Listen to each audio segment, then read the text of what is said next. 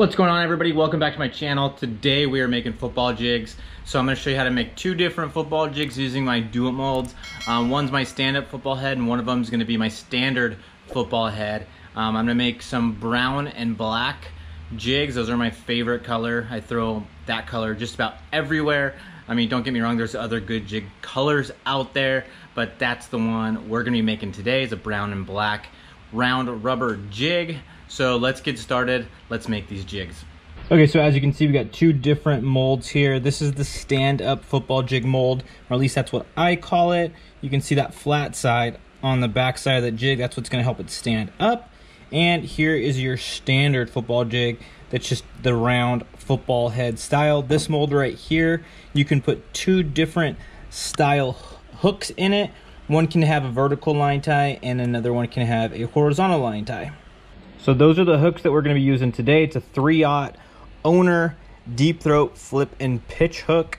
I like this hook a lot, and you'll see what it looks like a little bit better outside the package here in a second. So there's that hook outside of the mold. Kind of a unique style, but I really like it in these jigs. Okay, so the first thing that we're going to do for these jigs is put the hooks inside the mold. So we're going to make 4 jigs at a time. We're going to make 1 1/2 ounce and 1 3/8 ounce in both of the molds. This one actually goes only up to a 1/2 ounce, so I got to move those around. So this is the 3/8 right here, and this is going to be the 1/2 ounce. The stand-up football jig goes up to a 3/4 ounce, but we're just going to make the 3/8 and the 1/2 as well. So we got both of our hooks in there, and the next thing we're going to do is put our base hole pins right here, so that way we have the hole in the jig once the lead's poured, so we can put our weed guard in there. So one of the things I really like about this stand-up football jig mold is the keeper that you can put in there. That keeper right there goes right inside the mold, just like so. And we'll do it on the 3/8 ounce as well. Get that guy in there. So I really like that keeper. It helps keep your trailer on nice and snug. And then we're gonna take some base hole pins, and that's what these are right here. These are base hole pins, and you put those in just like so. And that's gonna leave you the hole that you're gonna wanna have inside your jig, so that way you can put a weed guard in there nice and easily. So what we're gonna do now is just close up our molds. And one thing I like to do is make sure it's all flush along the top, so that way you know everything is in its position correctly and you're not going to have flashing when you pour your jigs. So we'll get this other one closed up as well. Make sure it's nice and flush, and it is. Next step is going to be pouring the lead into these molds. So our lead is already nice and hot. All we got to do is just put our mold underneath of our pot, just like so, and get the lead out, pour it in, and then we're good to go. So this is going to be our standard football jig. So we're going to pour the lead in right here, and then pour the lead in right there. Let those cool down, and we should have 4 nice looking jigs inside of those molds. Okay, so the next thing we're going to do is open up our molds to check out our jigs, and let's see what those ones look like. Those ones turned out really well. Let's open up our next one. See how those turned out. Those look like they turned out really well too. A little close up. Next thing we're do is take them out of our mold and get them cleaned up before we paint them. Okay, so when you pour lead stuff, you always end up getting this top part, which is called the sprue. All you gotta do is just cut it off just like that. We're gonna do it on each of these. Just cut it off. Cut it off.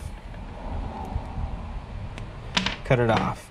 And what I like to do is I like to just take this file, and you just file these jigs down, so that way they're nice and smooth and you don't have that little leftover from the sprue. And it's just nice and flat, just like that. Do it on the last 2.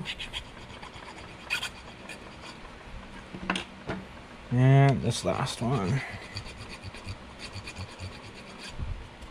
So the next thing you want to do is you want to make sure there's no lead in the eyelet. So like this one right here looks really good. That one's good. This one's good. That one's good as well. So these are now ready to get painted. Okay, so that's what your jigs are gonna look like before you go and paint them. You wanna leave those base hole pins in there while you paint, because it's gonna leave that opening nice and clean for when you go to put your weed guard in. So what I like to use to heat up my lead in order to paint them is a heat gun. You just turn it up on high, and I count to probably, I don't know, like 20. A 20 count, you know, for the 1/2 ounce, and maybe a 15 count for the 3/8 ounce. And then you just dip it into your powder paint and make sure that it's a nice smooth coating, and you're good to go before you bake. So let's get these painted up and I'll show you that process. So today I'm using ProTech powder paint. This is actually a mixture of a brown and black. It's just a little bit of black. I just like for my own jigs that I make myself, I like to kind of dabble with mixing the paints up, so it kind of just gives me a really dark brown look, which kind of matches that brown and black round rubber that I'm going to be using. So this process is the same whether you mix the paints or just use the paint exactly how it is out of the container. So if you're using the powder paint right out of the container, you definitely want to shake it up and get it nice and loose in there. There's something called a fluid bed, which I have made myself, that you can use, and it's definitely beneficial when you're going to be making a lot of jigs at one time, because it keeps that paint nice and loose so you don't have to shake it up every once in a while. So what I like to do is just grab the jig by the hook shank just like that, and then I'm going to walk over to the heat gun, and all you do is just keep this jig right over the top of the heat. I like to rotate it back and forth so I get a nice even heat on my jig. And then you just leave it there. For this one, I'm going to give it around a 15 count, maybe 15 seconds, 10, 15 seconds, something like that. And then we're going to take our paint, swirl this around inside like that, get rid of the extra, and then that's our finished jig. The hook eye did get covered up, so we're going to have to clean that out before we put this into bake. Those were the stand-up jigs. This is going to be the 1/2 ounce standard jig, and I'm going to do the same thing, just put it over the heat.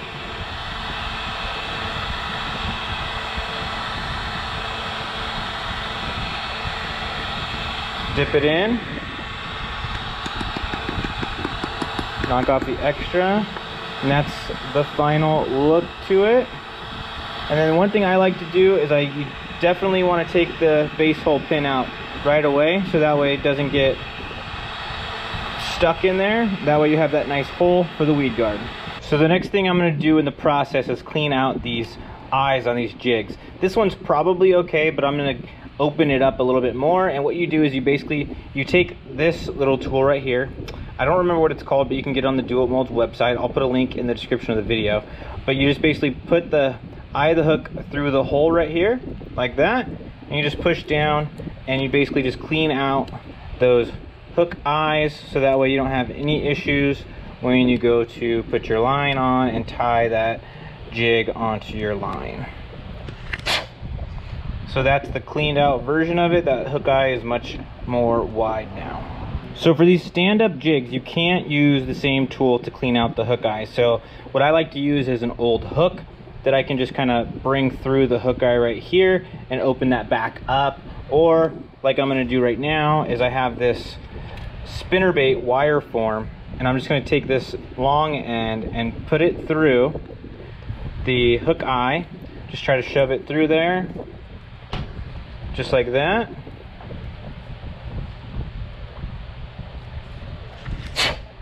And now I have the hook eye opening. And then I'm also going to clean it out a little bit more, just to get that opening just a little bit bigger. And just like that. So all 4 of our jigs are painted, and now they are ready to bake. And the reason you want to bake these is because it's going to harden that paint and make it much more durable. All I use to paint my jigs is this toaster oven, and you just literally just hang these on the grate inside there like this. Some people have fancy ways of doing it so that way the jigs aren't upside down, because they're afraid that the paint is going to have a little drop on the top of it. But if you don't over paint your jigs, you shouldn't have any issues. Now we're just going to close this up. We're going to go over to our timer, and I like to do it for 20 minutes. And it's set for about 400. You could probably get away with 350, but I always go 400 and I haven't had any problems. So now we just wait for those jigs to get painted up and nice and hard, and then once that timer goes off and you hear the buzz or whatever, you want to let them cool down a little bit because they will be hot coming out of that toaster oven, and then it's time to get our skirts made up. Okay, so while those jigs are getting baked in the oven, we are gonna make some jig skirts, and those jigs are done, but we're just gonna let them cool down before we put any skirts on them. So this is our round rubber, and this is how it comes. It's just like that. You just cut these strips off of this rubber, and you're gonna cut about a 5.5 inch strip, and depending on how thick of a skirt depends on how much actual rubber you put together on that skirt, and I'll show you what we're gonna do in this video. Okay, so what we're gonna do is measure out 5.5 inches, and that's gonna be the length of our skirt. It doesn't have to be exact, but just about 5.5 inches, so that way we don't have too much or not enough. And there we go. And then you're just gonna cut it just like that. And then what we're gonna do is we're just gonna take the piece that we just cut and use it as our guide and cut another piece of the black. And what I'm going to do is I'm gonna tear these down the middle. Doesn't have to be exact either, but just basically down the middle. And once again, I'm going to tear this one down the middle as well. So these 3 pieces are going to make up one jig skirt for me. I have found over time that I prefer a little bit thinner of a jig skirt. Sometimes people like really, really thick ones, but I've come to like a little bit thinner, and these 3 strands just like this end up being what I like. Okay, so to make the skirts, you need a jig skirt tool. This is the tool that I use. There's different ones out there, but this is the one that I use. I've had this one for a long time. Basically what you're gonna do is you're gonna take that rubber band right there. We're gonna use a rubber band for this skirt today. You can wire tie, you can hand tie, but basically you take that rubber band right there, and we're gonna put it onto these little metal pieces that stick out, just like that. And then we take the tool and we open it up so that way it's open just like that. And then what we're going to do is we're going to take our round rubber, which is right here, and we're going to feed it into that hole that we just opened up with the jig skirt tool, just like that. And you want to layer this appropriately. So like I want this black and brown to kind of mix in with each other, but I want it to be predominantly brown, which is why I'm using 2 strips of brown and only 1 strip of black. I don't want it to be even. I want the brown to be the predominant color. So I'm gonna have more brown than black. We're gonna do our last strip of brown through there. And you wanna measure these things up so that way they're all about the same length. And then just pull on the other side, just like so. And we're gonna clamp it back down and pull it out. And now we have our skirt. And what I'm going to do is I'm going to pull this rubber band up a little bit higher, because you don't want it to be directly in the middle. You want it to be offset a little bit. So one side you want to be a little bit longer than the other side. So as you can see, this round rubber, all these pieces are connected together and we need to separate them. So what we're going to do is we don't just pull each individual strand like that. That's just going to take forever. So what we're going to do is we're going to take this pair of pliers and we're going to clamp it right down on top of that rubber band, and you're going to clamp it down real tight, just like that. And what I do is I put it between my legs just like so, and then you're going to grab one of these strands just like that, and you got to squeeze your legs tight together, and you're going to cut it loose, and they're going to come apart like that. We're going to do it for all the different sides.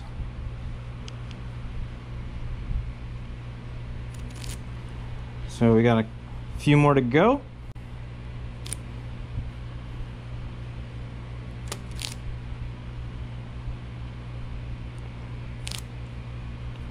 Just keep doing it.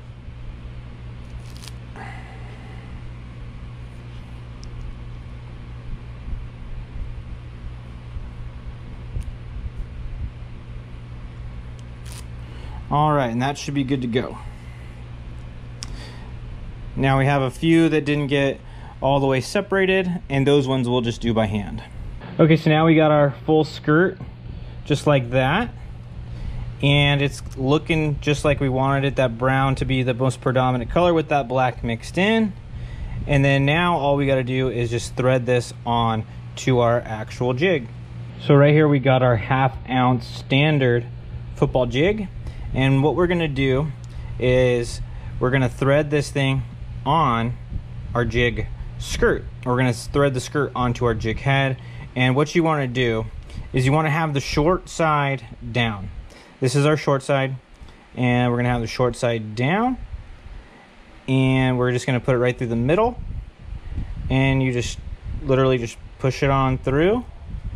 Sometimes you have to kind of move it around so that way everything falls the way you want it, but that's what it's going to look like once that jig skirt is on there.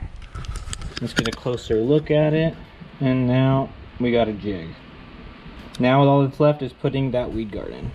So a minute ago I misspoke about my jig skirt. I actually like half of what I just put out to you guys. So basically you take the half that I just showed you and then half it again, and the ratio is still exactly the same, but this is that thinner skirt that I was talking to you guys about.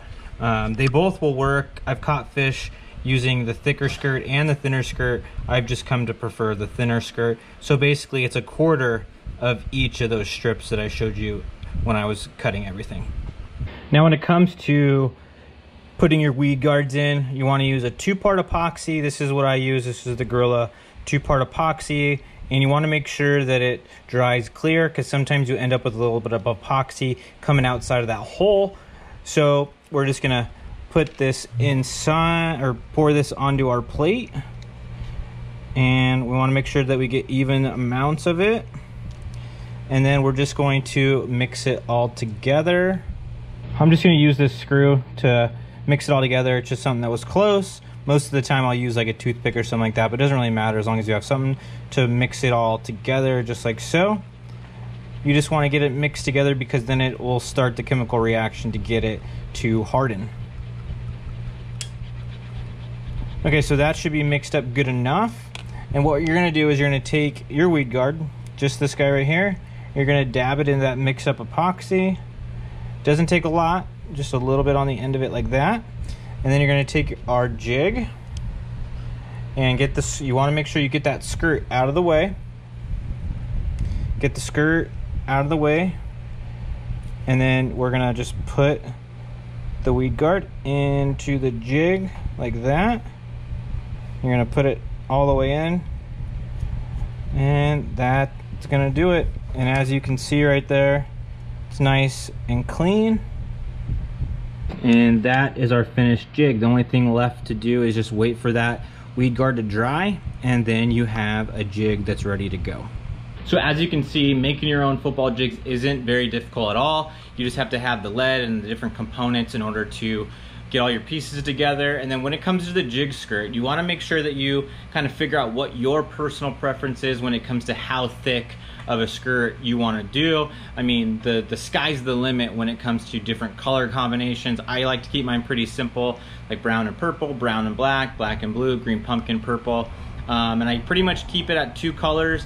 You can get as creative as you want, and a lot of people are really good at making their different really intricate colored jig skirts. I just keep it pretty simple for myself. I really like that black and brown, or that brown and black color. It's done really well for me. I used the brown and black color before I started making my own jigs, but as you can see, it's not that difficult to do for yourself. So I hope you enjoyed today's video. Make sure to comment whether this is something that you're interested in getting into yourself, or if you just wanted to watch it just because you want to see how a jig gets made. But just leave me a comment, give the video a thumbs up, and subscribe to my channel. I'd really appreciate that. If you're interested in any jigs similar to the ones that I made in this video, make sure to go check out my website, mattlunafishing.com, and check out the jigs that I have there. I don't have very many left, just a couple, but they're super cheap. I think they're like $2.50 a piece, so pretty cheap. I got a few left, so go check that out. Hope you enjoyed today's video, and please subscribe. Thanks again for watching.